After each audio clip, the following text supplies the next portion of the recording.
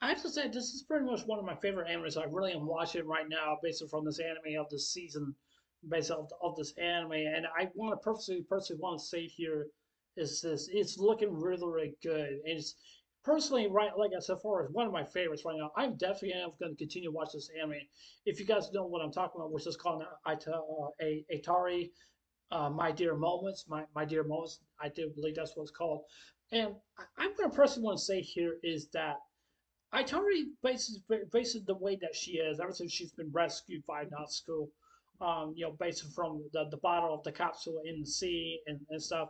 And I want to personally want to say here is that Natsuko seems like he's the kind of guy he does not rub people in the wrong way, but he does tends to tell the truth, like how he feels and stuff like that, and stuff like that. And sometimes he's basically like he's kind of like he doesn't want to offend anyone or anything like that.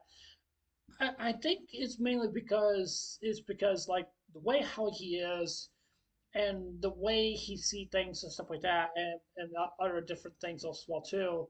Because there could be some reasons why that he's kind of bitter, and there might be reasons why that there's no possibility. Like what could what can he do to salvage what he can, like he loves and stuff like that. It's ever since basically his leg got all damaged up and stuff like that. And I still go back to my episode one review. I still think there was some kind of catastrophic event that must have happened, and I'm assuming there must have been some kind of major earthquake that probably happened where he lived, because I don't think that those buildings probably collapsed on their own. I don't think so, but I could be wrong.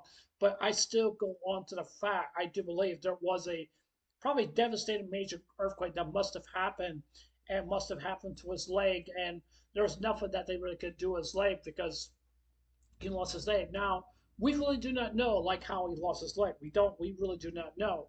We don't know if his leg has been amputated or whatever it maybe is and stuff like that. And no one doesn't seem to really actually to really know. But the question is, based on when he's being right there, the question is who rescued him.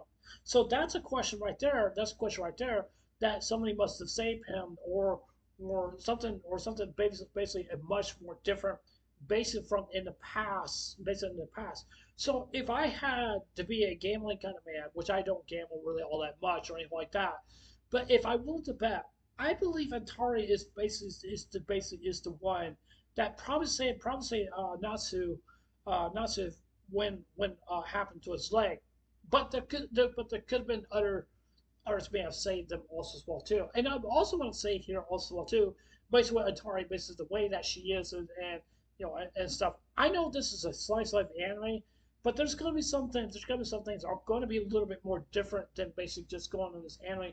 And I definitely do see something that could play into a kind of a setback, maybe into darker moments basically in the series.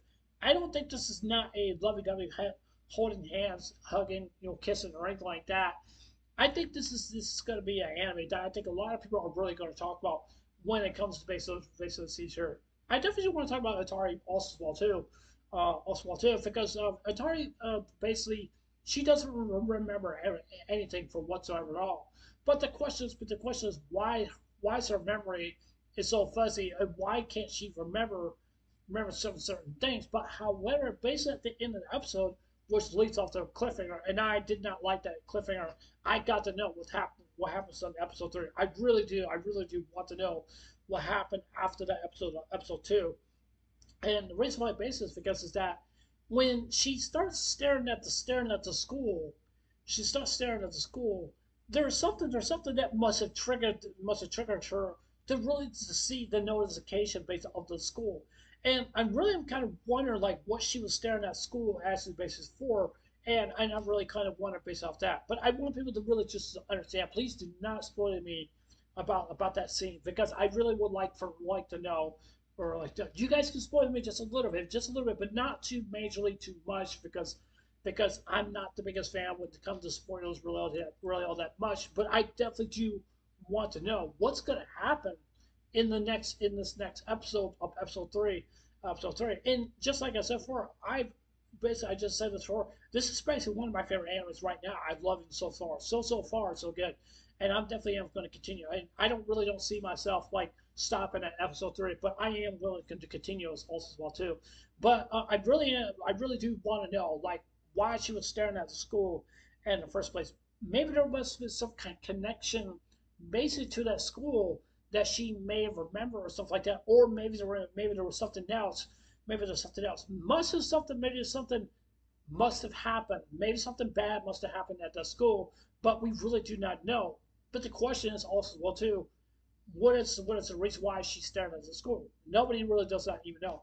But I want to be less surprised at episode 3 because I think we're going to get some clarification also well too. But I also want to stress also as well too is that when she was like I said when she was staring at the school, she had like this look on her or something like that. It seems kind of more different than the way what we're seeing her, and you could just tell like Nelson and and his best friend, childhood friend, like they were asking her like what's wrong Atari, and basically Atari didn't answer really all that much. I think she said nothing, but I believe she's lying, and the reason why I think that she's lying because I think that she really does not want Natsu knowing something or his best childhood friend to know something that something must have happened at that school. But like I said before, whatever happened to in that school, it must be very, very important. That's what basically it feels to me and stuff like that.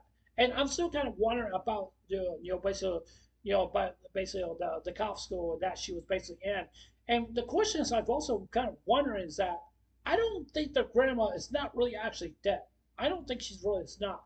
But there's also another thing I also want to discuss also well too. It has to be with the mother because she went to go jump off the bridge or something like that, or something jumps off the cliff, just went somewhere. There could be something that the mother makes me think that she's probably working for somebody that we really do not even know. I think that she's probably a secret agent kind of person or anything like that. But that's what it basically feels to me. I may be wrong or anything like that, but I finally get to understand that I think there's something that she is doing, or maybe there's something that we really do not even know behind the scenes of basically what she's doing. I think she's one of those characters that basically like, it kind of stayed quiet and then all of a sudden then it comes right back and something like that. So I mean that's what I'm thinking, or that's what I personally I'm definitely thinking, and I like to see what you guys have to say. There's not basically really that much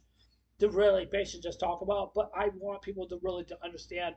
Like I said, for whatever the mother is doing, she must be up to something no good, or maybe there's something that she really wanted this to happen in the first place. And I definitely still think, I don't think the grandma is not dead. I don't think she really is dead. I don't think she really is. I think she's still around somewhere around in the timeline. I definitely do think that she probably is. But the question is, where is she at, and what could be some things that we really do not know. That's what basically it feels to me. So like I said, I could be wrong, but I definitely do think I think Grandma is still alive, and I think we may not be able to know that till later on into the episode. So later on into the episode. So yeah. Anyway, so that's it for this anime review. Tell me what you guys think about the episode. You guys think it was good? You guys think it was bad? I'd love to hear you guys' thoughts. But yeah, anyway, so something, I'll see you guys later. Take care. Hope you have a wonderful day. Don't forget to subscribe. Please consider subscribe. Please hit the notification bell also well too. And please give me a like on my video, or just give me a thumbs down. And please leave me comments below and tell me how you guys feel about the episode, or whatever maybe it is that you guys like. But yeah, anyways, this is Otherwise, I'll see you guys later. Take care. Hope you get one day. Take care. God bless. Remember, Jesus love you. I love you guys. Please stay safe. And remember, stay blessed. Love you guys. Take care. Bye.